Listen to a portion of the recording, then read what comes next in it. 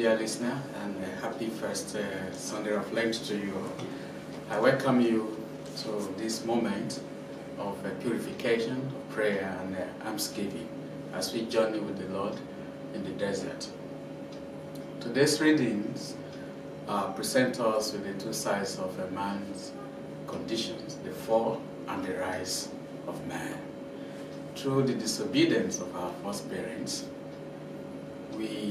sin came into the world, and its consequence, death, strode into human life.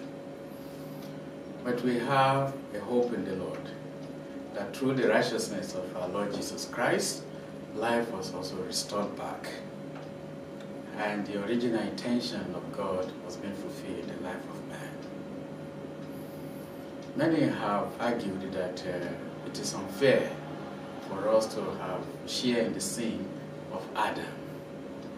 But here we are still also guilty of our own particular and personal sin. So it is no longer a matter of fairness, but of mercy.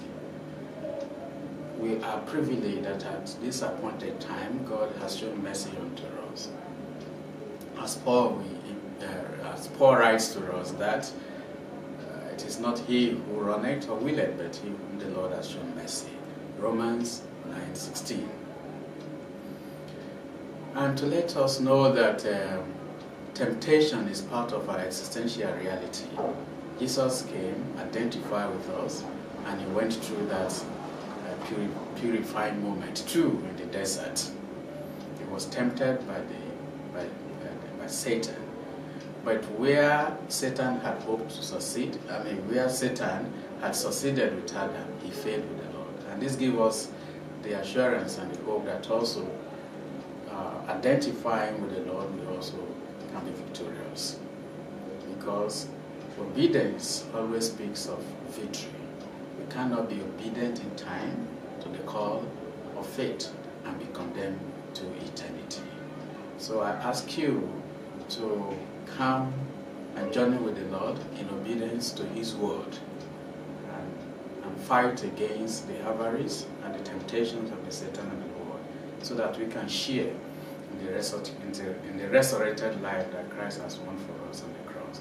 And then my prayer is that this will be our portion through Christ our Lord. Amen. Thank you.